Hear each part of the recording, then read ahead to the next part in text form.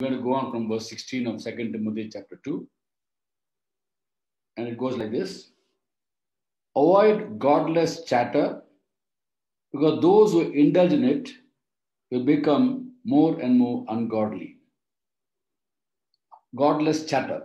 If you notice that in the last sentence, last verse, or second last verse of the first letter of Timothy also, to Timothy, Paul wrote, it's in 1 Timothy 6 chapter, 20-21, turn away from godless chatter.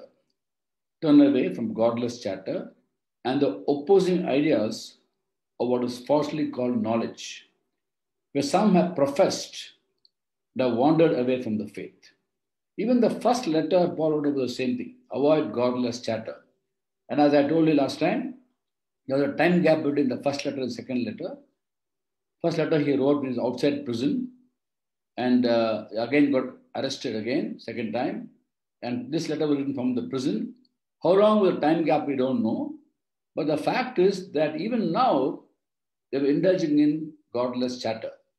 The church in Ephesus, where Timothy was the elder. And the word chatter used here is in Greek, the word is kenophonia. Kenophonia. Kenophonia is Kenophonia, kenophonia. It means fruitless discussion. As a meaning of chatter, godless chatter, fruitless discussion. Now, we all know that in the churches, even today, when we meet together on a Sunday morning, after the church service, when people go down to the basement of church for what they call coffee fellowship, if you notice the conversation around the coffee table or whatever, usually it is ungodly. In the church, everybody is quiet, listening to the message. Once you go down and have fellowship, we talk of everything else except about what God spoke that day. See, in a worship service, we minister to God through prayer and worship, ministering to God. And God ministers to us through His word. That's how it should be. Praise and worship is to God. Word of God is from God. So ideally, after the church service, when we meet together, we should have fellowship centered on Christ, Christ-centered conversation. That's how it should be. But usually, in many churches, they indulge in godless chatter, fruitless discussion. And Paul says, those who indulge in it will become more and more ungodly. So we have to talk about what God spoke that day, what God did that day, what is doing in your life. And the whole conversation must be Christ-centered conversation. So again, Paul writes to Timothy and says, avoid godless chatter, because those indulgent become more and more ungodly. Verse 17, their teaching was spread like gangrene. Among them are Hymenaeus and Philetus, who wandered away from the faith. They say that the resurrection has already taken place, and they destroy the faith of some. They destroy the faith of some.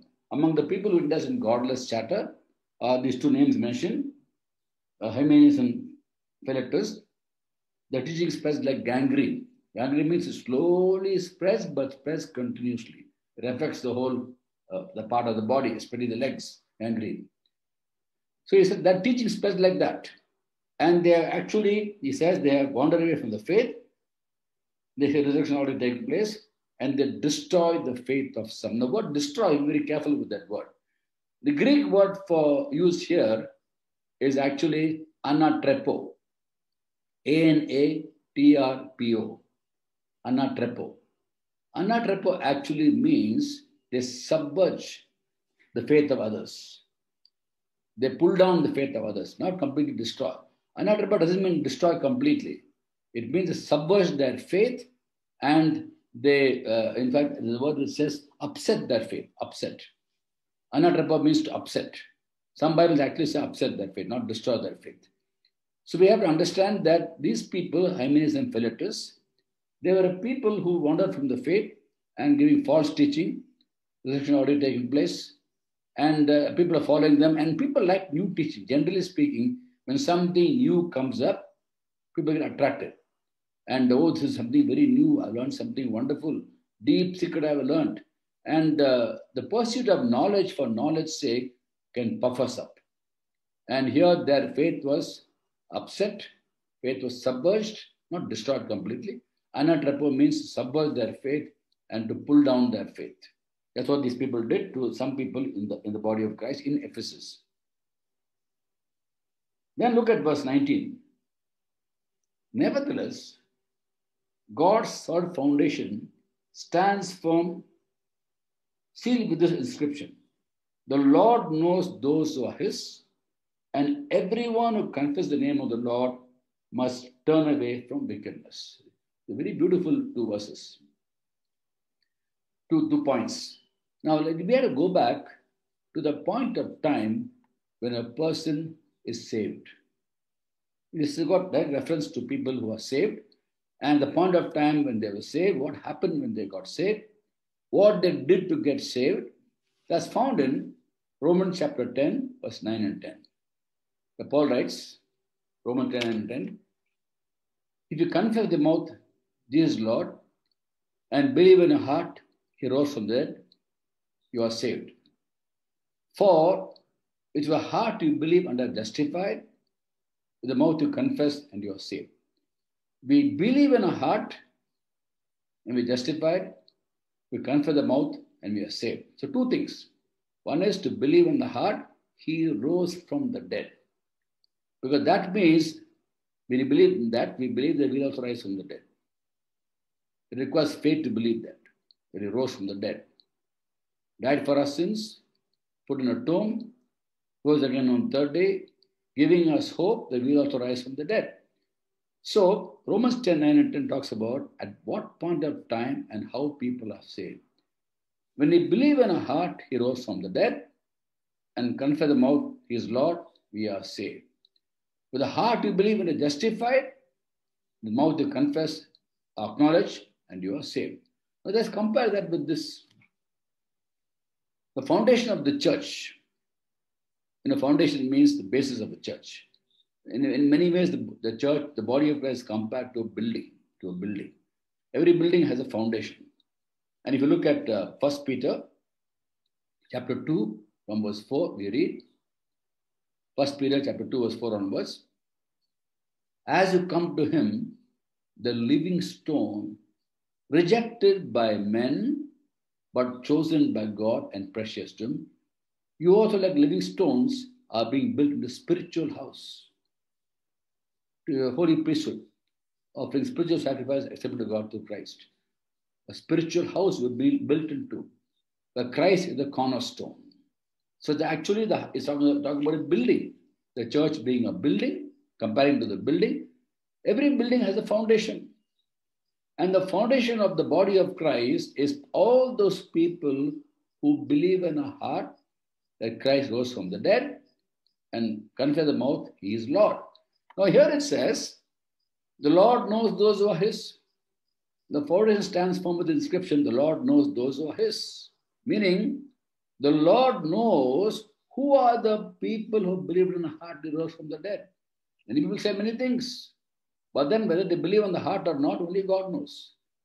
The Lord knows those who are his. The Lord sees the hearts of people. When we believe in the heart he rose from the dead, we are justified. And the Lord knows those who are his. And then it says, everyone who confesses the name of the Lord must depart from iniquity, depart from sin. So these two verses, actually verse 19 was alone. 2 points mentioned there. Number one, Lord knows those who are his.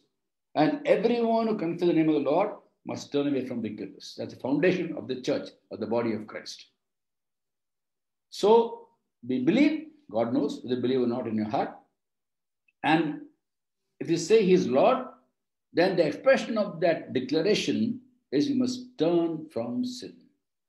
Because after he saved us, he's called us to a holy life. 2 Timothy chapter 1 verse 9 says, 2 Timothy chapter 1 verse 9, he saved us and called us to a holy life. Saved us and called us to holy life. So once he is saved, first comes salvation, then comes your holy life. Like we read about Titus. I was referring to Titus when I spoke on 1 Timothy. in Titus chapter 1, verse 1, it says, Paul writes to Titus and says, the knowledge of the truth leads to godliness. After receiving salvation, we live a godly life, not the other way around. We don't put the cart before the horse. We are saved and called to holy life. Knowing the truth leads to godliness. We can't expect people to be godly without knowing the truth. The Lord Jesus Christ is our truth for the whole world. He is the truth. When you know the truth, that's a starting point of being godly. He saved us and called us to holy life. So when you believe in your heart He rose from the dead, we are justified, and the Lord knows those who are His. And everybody says Jesus is the Lord, is saved. But then if you say He is Lord, subsequently, you're called to live a life set apart for Jesus. God will not take away our salvation. But we lose the joy of salvation, the peace of salvation, when you don't live for Him. Okay, let me go on. Verse 20. In a large house, there are articles not only of gold and silver, but also of wood and stone. Some are for noble purposes, some for ignoble purposes. If a man cleanses himself from the latter meaning ignoble deeds from wickedness, he be an instrument for noble purposes, made holy, useful for the master, and prepared to do any good work. In a large house, take a physical house. In a large house, there are articles of gold and silver, wood and stone. Some for noble purposes, some for ignoble purposes. Take a practical example. In a house, there are vessels in the kitchen, there are vessels in the drawing room, there are vessels in the bathroom. Will you use a bathroom vessel in the kitchen? You will not. Will you use a kitchen vessel in the bathroom? No. Will you use a kitchen vessel in the drawing room? No. Drawing room vessels are basically for show, kitchen for utility, and bathroom for other purposes. We know that. So each vessel has got a particular purpose. Some for noble purposes, some for ignoble purposes. Similarly, in the house of God, God has got people in His house. They're all in His house. We are all saved. But everybody doesn't live for Jesus.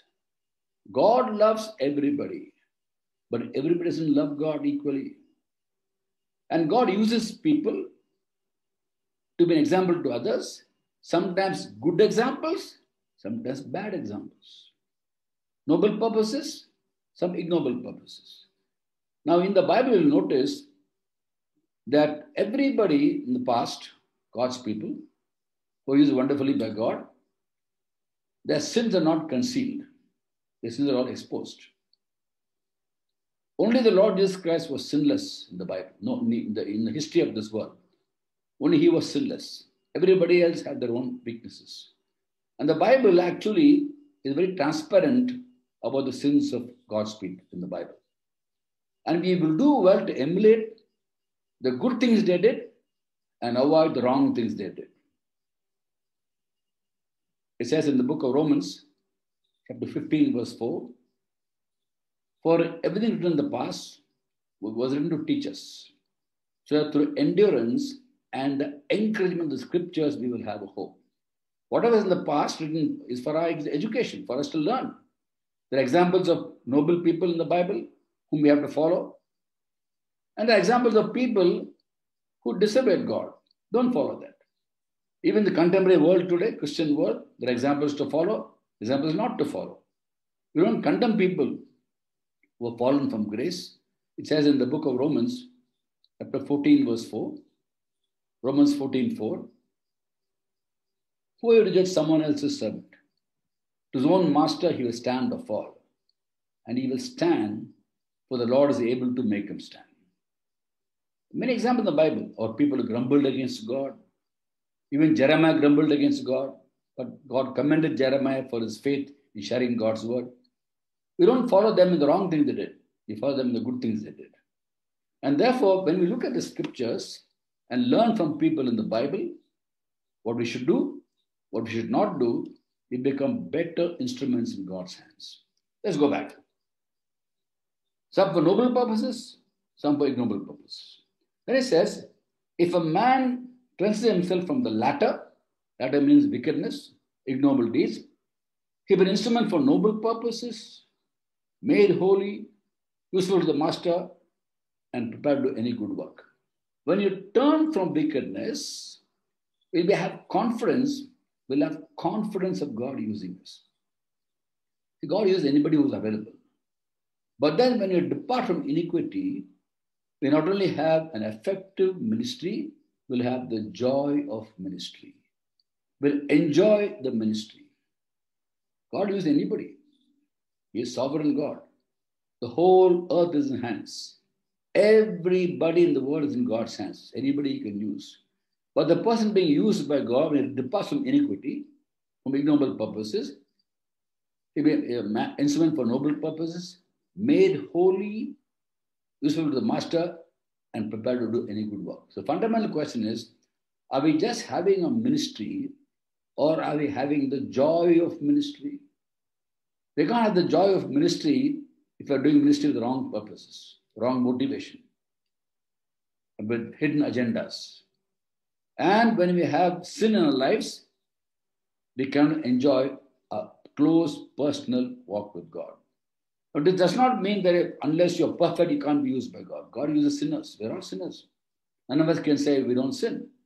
But then as when sin creeps in, you throw the sin away, we're a better instrument in God's hands. Made holy, useful to the master, and prepared to do any good work. So, the foundation of the church is those who believe in our heart, who rose from the dead, and confess the mouth Jesus Christ as Lord. Lord knows those who are His. And everyone who says Jesus is Lord should depart from iniquity. And fundamental question is, are we in the house of God as a vessel for noble purposes or a vessel for ignoble purposes? Does God make us a display of His splendor to other people in the church as an example to follow, for example, not to follow? That question only we can answer before God. And of course, if you feel you're not right before God, get right with God. He's always willing to restore us to a close walk with Him. Let's go on from here. Verse 22.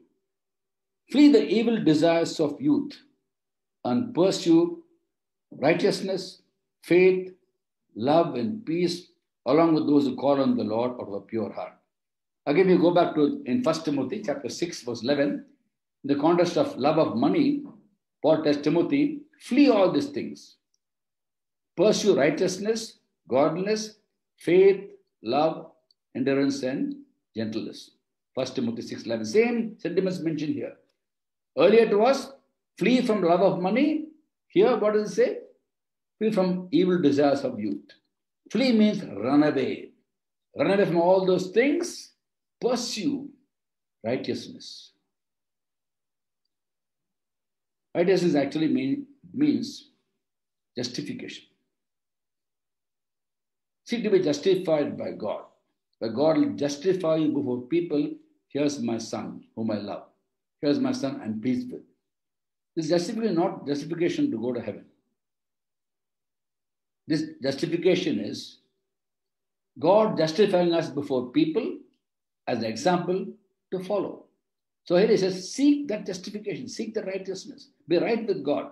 That God will remind people to follow you because your example is example to follow. Pursue righteousness, faith, love, and peace. There's no limit to faith, no limit to love, no limit to manifesting the peace of God. So in telling Timothy, there are many people who love money, there are many people who pursue all this wickedness. You flee from that, run away from that.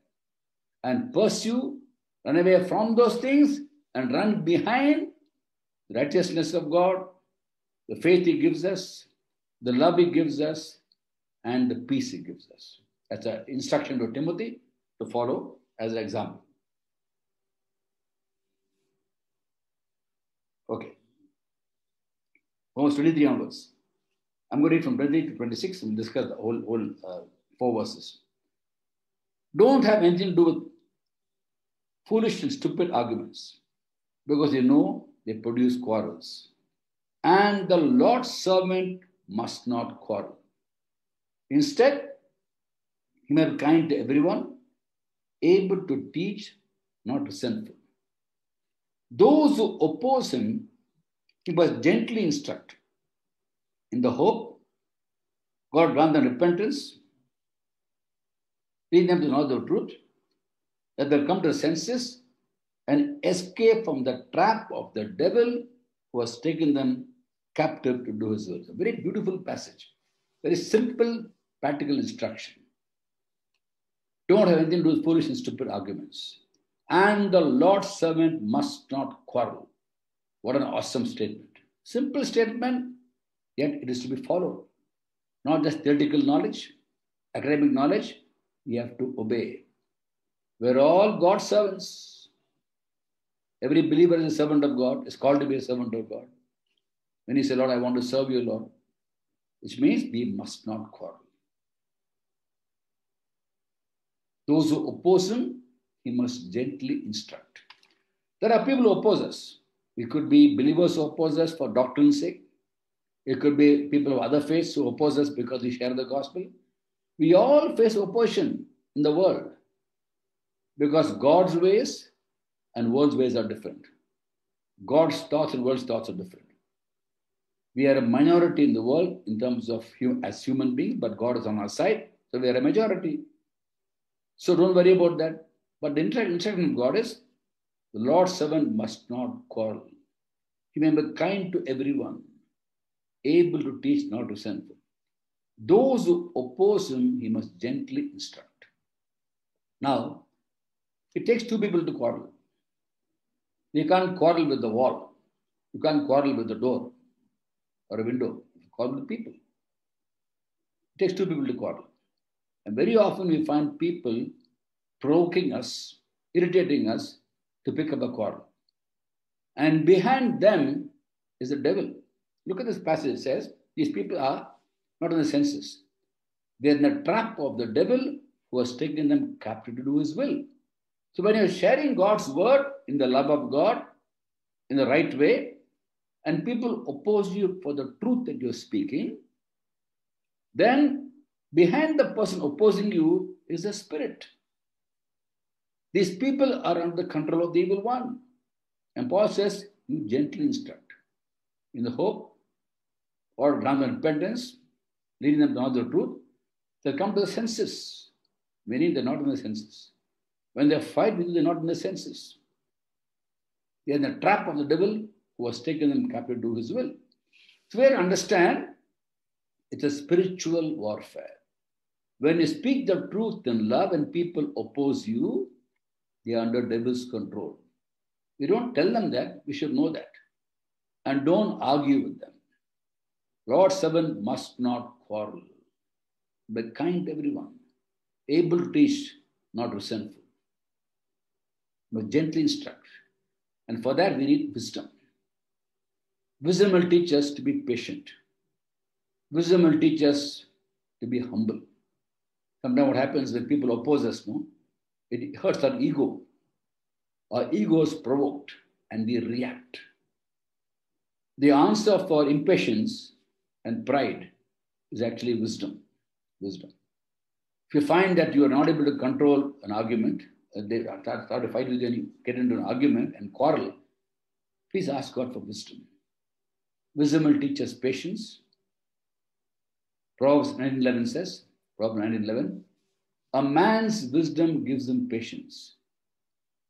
It's his glory to overlook an offense. When people offend you, overlook it.